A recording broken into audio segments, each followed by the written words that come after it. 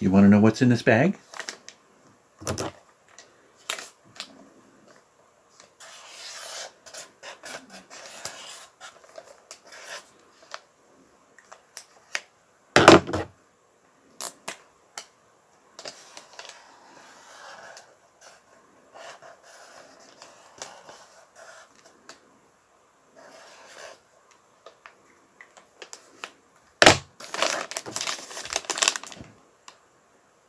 That's what's in this bag.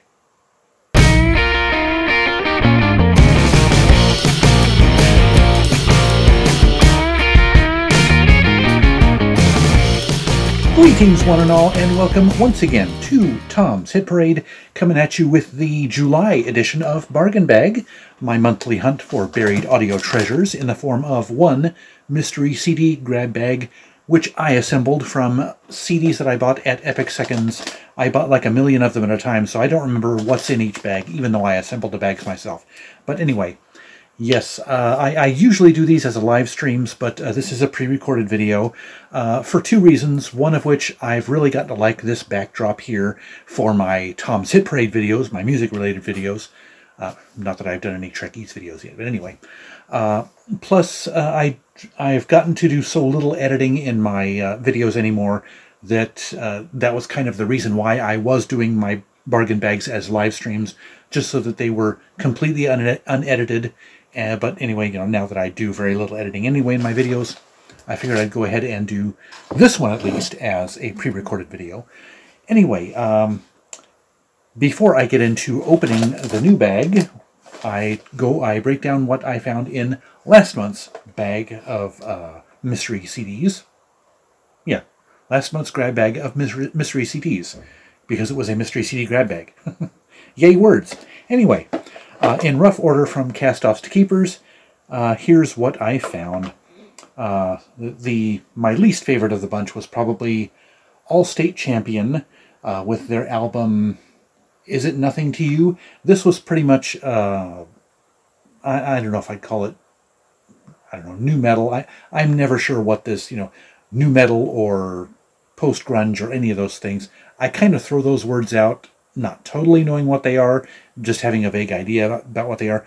But this is pretty much metal, and their lyrics almost get into the screaming as opposed to the singing, which is kind of where I draw the line. If it gets too screamy, that's not screamo, screamy. But anyway, so yeah, I did not care for that one. A little bit too hard and loud and heavy for my tastes. Then we have Unfinished Monkey Business. I love the title of that album, by Ian Brown. And this one, I looked it up and I cannot remember now who he was the front man for. It was a band. But this was his first solo album, and didn't care much for it. It kind of reminds me of maybe what Trent Reznor might sound like if he did a solo album, you know, because of Nine Inch Nails. It has a little bit of that industrial-ish Nine Inch Nails kind of sound. And I like some industrial rock, but not a lot of it, and this unfortunately just did not catch my fancy at all. But one interesting thing I found out about it after the fact is that it is a Japanese import. So I may be putting this one up on Discogs, depending on how much the Japanese version of it is going for. So anyway. Then we have a couple of country albums. They were okay, not terribly great. Clint Black with his album The Hard Way. I think this was his second or third album, if I recall, from Wikipedia. And then Vince Gill with his album High Lonesome Sound. A couple of decent songs on both of these albums, which I cannot remember, though, what they were by looking at the track list. Yeah, I can't remember what they were, but yeah, I can see why they are relatively well, you know, pretty much top-tier country musicians in terms of record sales and famousness. Overall, it's just neither of these albums really struck my fancy. And then we move on into R&B. Actually, I'm going to do this other one first because I liked it a little bit less. This one here, Daniel O'Donnell. This guy is an Irish musician, I believe, and a singer primarily. And this is an album of, as you can kind of tell from the cover, Daniel in Blue Jeans is the name of it. 20 Great Rock and Roll Love Songs. It's covers of classic rock and pop songs. He's a decent enough singer. It's just not unique enough, really, that I kind of wonder. He's been popular since, he started recording in the 80s, and he's been pretty steady ever since. But it's like, listening to this, I just kind of don't understand why he's had as long a career as he's had. Maybe this is just in a trough in his career that he just was not terribly inspired or something like that. Because this was pretty much, the covers were pretty much just paint by numbers. I did not find personally anything really interesting in it. There's another CD very much like this. It was another Daniel O'Donnell, and it's in another one of my bargain bags. It could be in this one. And I'm going to hold on to this one until I listen to that one to see if, both of them back to back might compel me to keep this one and the other one. I don't know. So we'll find out. As it stands now, though, meh. Anyway, on into R&B, as I mentioned a minute ago. This is a group called All for One. They were relatively famous. The big hit off of this album is I Can Love You Like That. Excellent R&B song, fantastic. From the 90s, one of the best R&B songs from the 90s is I Can Love You Like That. And I think there was one or two songs on here that was, maybe not. I don't recognize any of them by their titles, the song titles. So I think I Can Love You Like That was the only noteworthy hit. A pet peeve of mine, though, with this CD is the track listing on the back is not in order of the order that the songs appear on the album. As you can see down here, it says, see label for sequence. Why would you put list the songs here in any order other than the order they appear on the album? That's one of my big pet peeves, along with, as I mentioned, was it in my last video, albums that don't have track listings on them at all. This is like the second worst thing you can do with a track listing, is put it out of order. Really, people, come on. Anyway, rant over. Next one, the next to last CD in this collection, which I found pretty interesting. It's by a group called Ringside. And these guys were had some, how do I want to say it? Slightly EDM or electronica elements in the rock and pop songs. An interesting sound, kind of a unique sound, and I'm going to hang on to this one, give it a few more listens, because some of the songs were pretty good. And another interesting thing about this group is one of the members, although I think he's more of a more of a producer role than anything else, I think he does songwriting as well, is the actor Balthazar Getty. And I think that's him. I believe that's Balthazar Getty, and I never knew that he was in a rock band or had musical inclinations. So, kind of a cool thing. I've seen a couple of movies that he was in. So, and then the winner chicken dinner for this batch of CDs is one that kind of caught me off guard. I did not expect much from this guy. Paul Sebar, or maybe Sabar, is his name, and The Get-Go is the name of this album. And he's got a bit of a world music sound to it. He does a little bit of everything.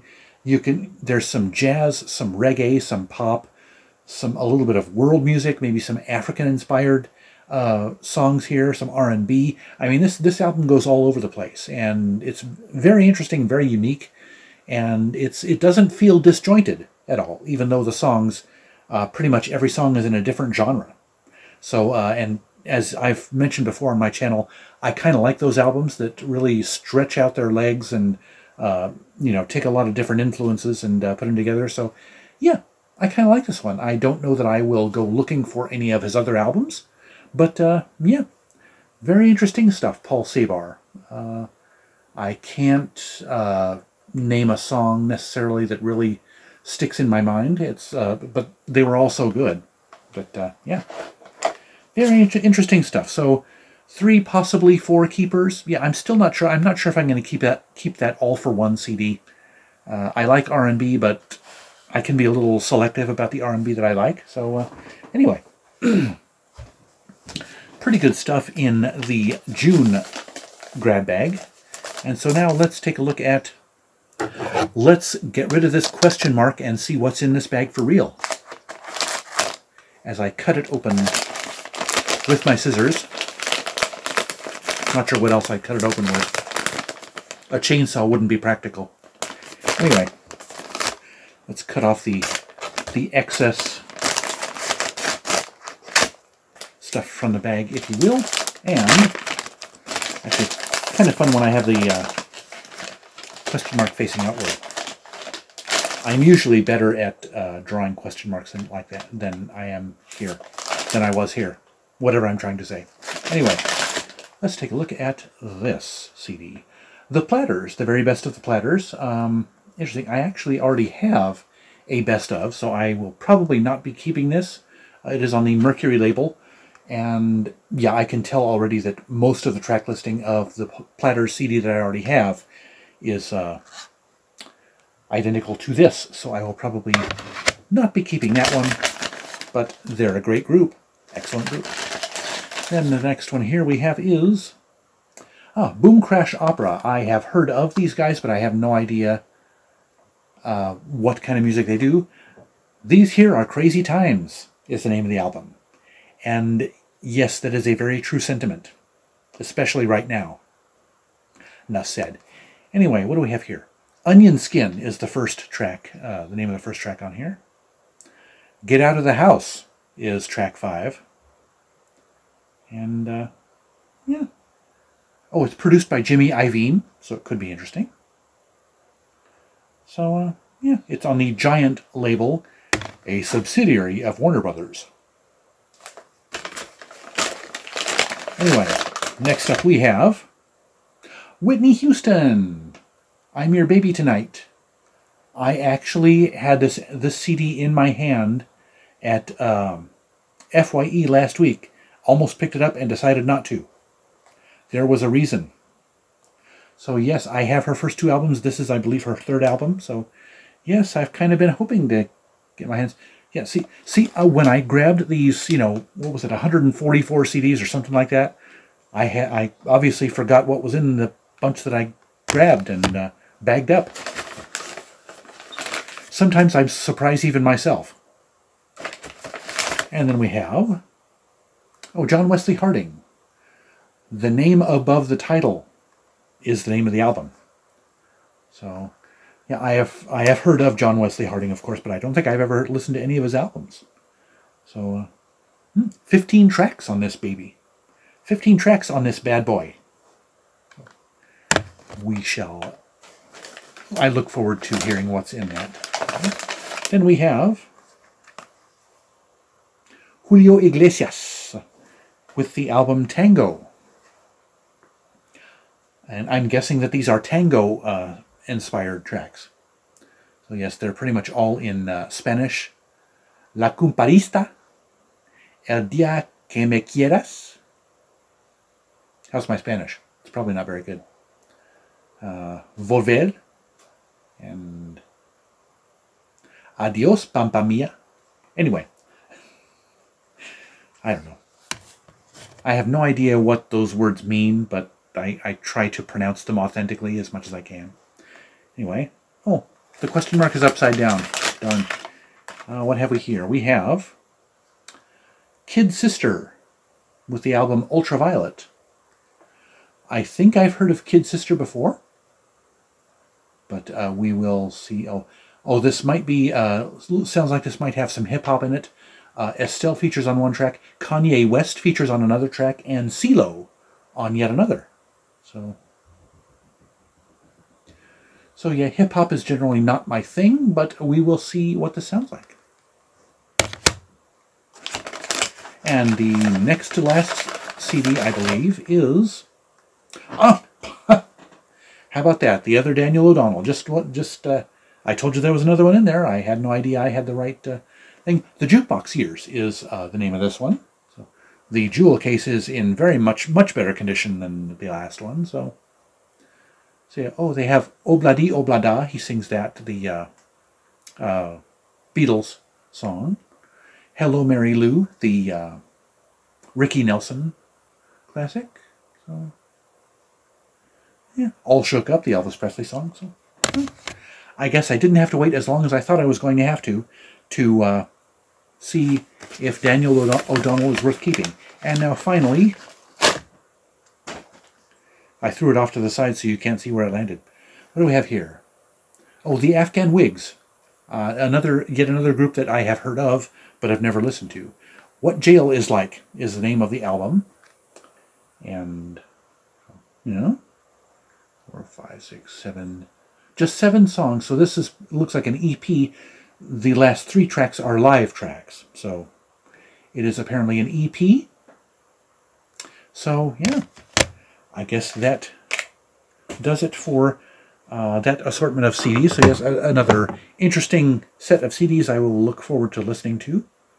And they are stacked right up here next to the camera lens, so you can get a really good close-up look at the side of the jewel case.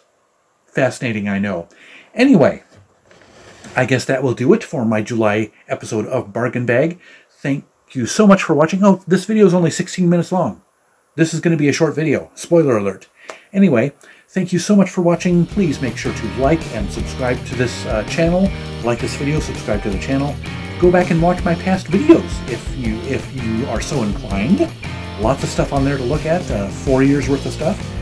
And yes, be sure and check out the YouTube friends and acquaintances in my description link down below. All the links to all those channels are there. They're all worth watching. Support them. Give them a subscribe as well. They're worth it. And so yeah, that's it for now. Thank you so much for watching. I'll see you next time. And remember, life's too short to be a music snob.